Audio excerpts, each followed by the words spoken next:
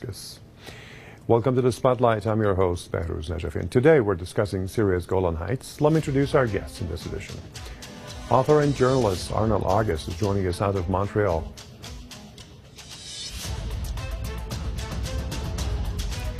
And Senior Research Fellow with Global Policy Institute, George Samueli from Budapest.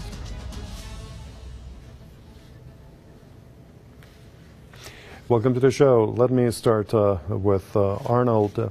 Arnold, let's start with a little bit about Golan Heights, its strategic significance, how it was occupied, and who it truly belongs to.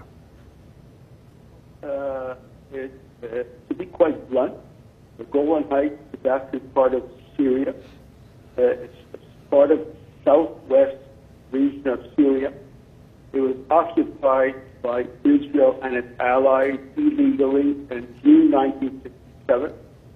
And since then, as you have mentioned, there have been innumerable resolutions in the United Nations against that occupation, demanding that the Golan Heights be returned to Syria.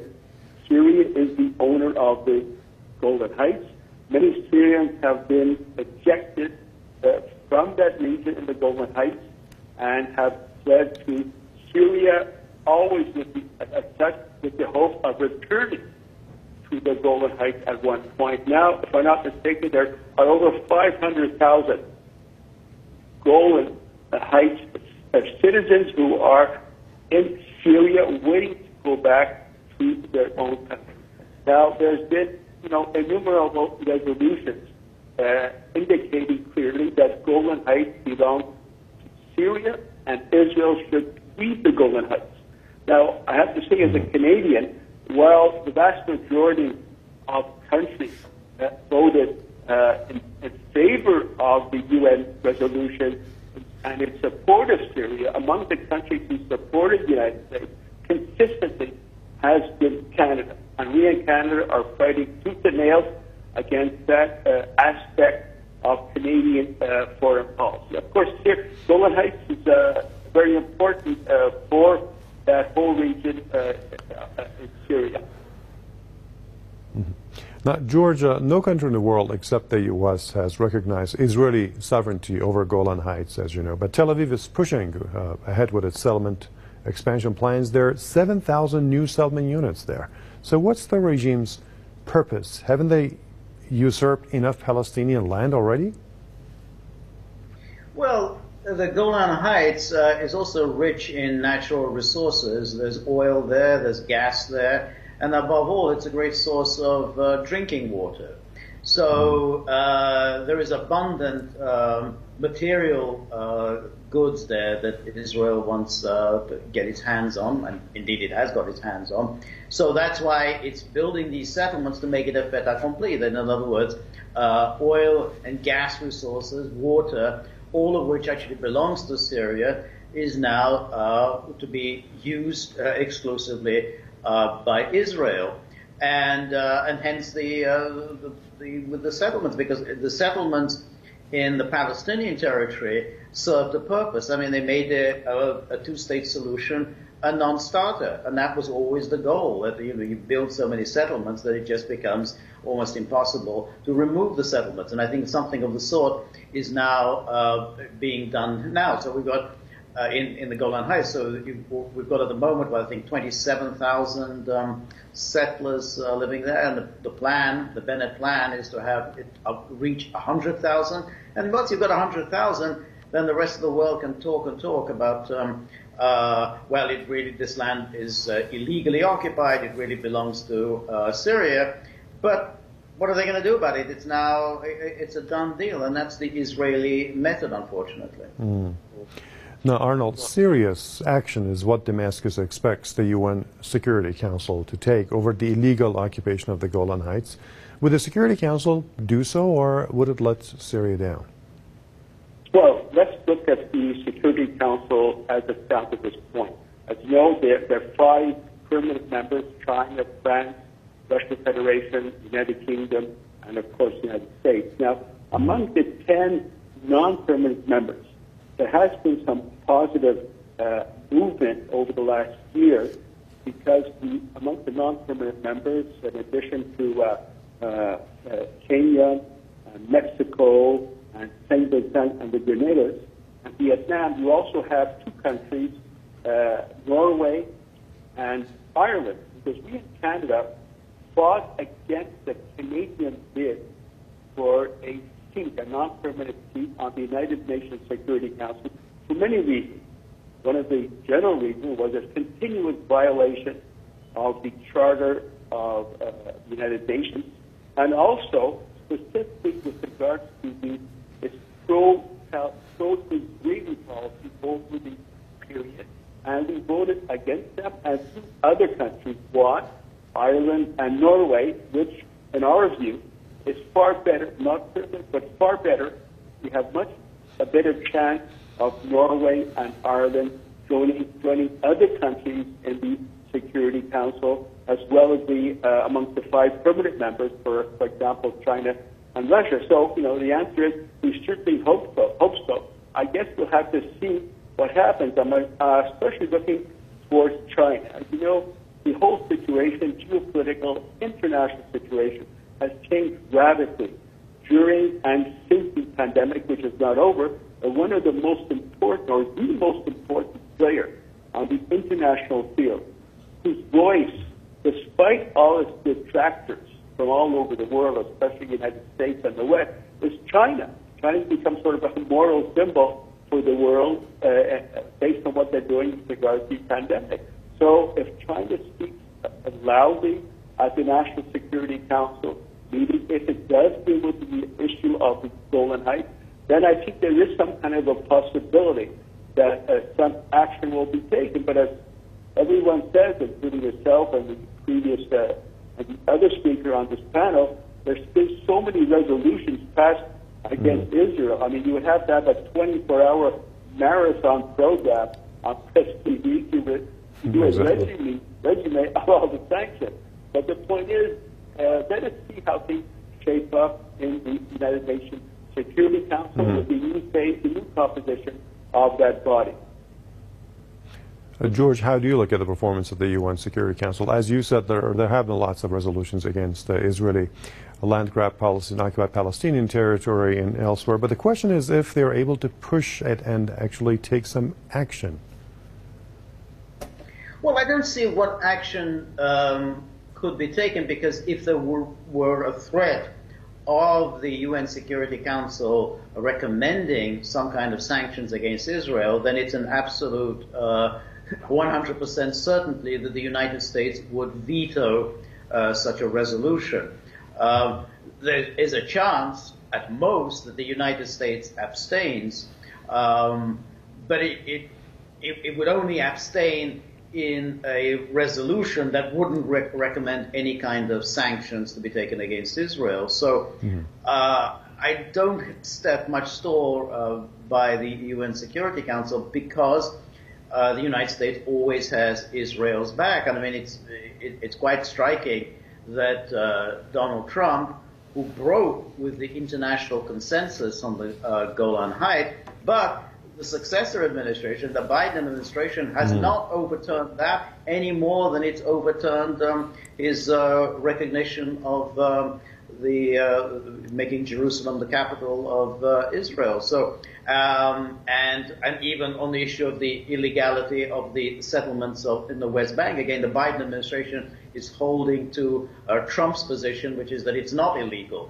So, unfortunately, I don't set much store by the UN Security Council on this issue. Okay, Arnold, George just mentioned what I wanted to ask you in my next question. That's the Trump administration, lent full support to Israel's land grab policy. It seems that the Biden administration is also following suit, don't you think? Yes, he is. Biden is definitely following suit, but in my view, I've been studying American politics for some time, and in a manner of speaking, the Biden administration is more dangerous for Palestine than the Trump administration, because the Trump administration was openly, brazenly racist against the Palestinian people and fully supporting Israel. Biden is much more how to say, does so in a more indirect way, using the liberal aura that the Democratic Party likes to surround itself with, as they did with Obama before. And though, therefore, it is easier for the United States, through the new liberal face of Biden, to apply the same sanctions, the same policy, anti-Palestinian policy, against the Palestinian people and in support of Israel. So I think we have to be careful about this aura of, the liberal aura that surrounds the Democratic Party. Okay. George, how much longer would it take for what a Syrian official has called the umbrella protection or support for Israel to be shattered? Well, I don't see it, to be honest. The Israel lobby in the United States is very powerful, has been powerful for many years.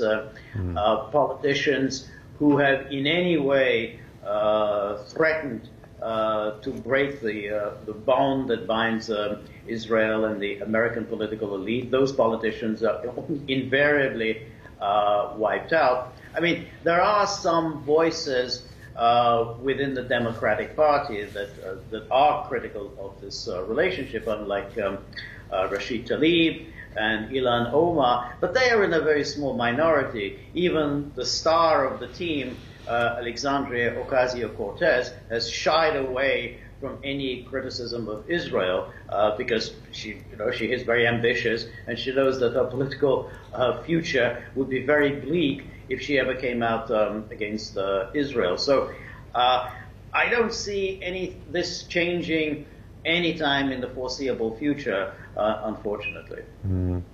Arnold, what would it take to restore Syrian sovereignty over the Golan Heights? I would say two things. Firstly, the resistance in the area against Israel, that is, from Lebanon, from Iran, from Gaza, and any other source of opposition to U.S.-Israeli aggression and its policy of cleansing, ethnic cleansing. Now, I put emphasis on resistance coming from Canada because in Canada there's a tendency to say, well, we are in favor of the policy of divest in Israel and all that, but we shy away from what I view is the key question. Do you or do you not support the right of the Palestinian people, whether in Gaza or in Israel, to defend itself against Israel? And also the importance of supporting the Iranian, very courageous, long-term policy of supporting the Palestinian people against Israel. So that is the first thing, supporting the resistance. And the other thing I would say, it is very important to take into account what is happening in the international scale, geopolitical changes that are taking place. For example, there's a new group inspired by the Venezuelan government, Friends of the United Nations Charter. There are already quite a few countries that are part of this informal group in the United States. And their main goal is very clear, to oppose any attempt to scuttle or undermine the United Nations Security Council resolutions and principles, which, of course, would include sanctions and illegal occupation against the Palestinian people and against Golan Heights. So will this new group, just formed about 2-3 months ago, will they be able to overcome the current stalemate and make a big break in the international arena? So countries who have so far not taken a stand with regards to Israel will finally come on board and take a stand against Israel and in support of the Palestinian people and in support, of course, of the right of the Golan Heights to get into, once they get into the realm of the Syrian government. Okay. George, what do you expect could happen eventually? Would Golan Heights be returned to its real owner?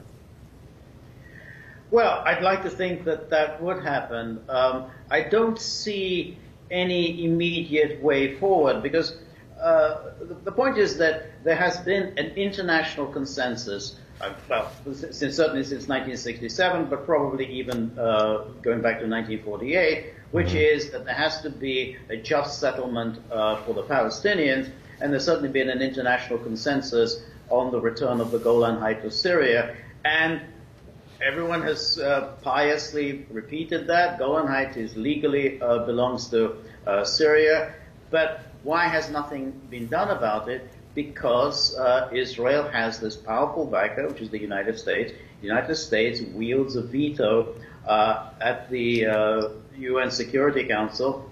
There have been times when the United States has actually condemned Israel. I mean, for instance, over the annexation of the Golan Heights in 1981. I mean, that was the Reagan administration. Reagan administration actually supported the condemnation of Israel, but nothing flowed from it.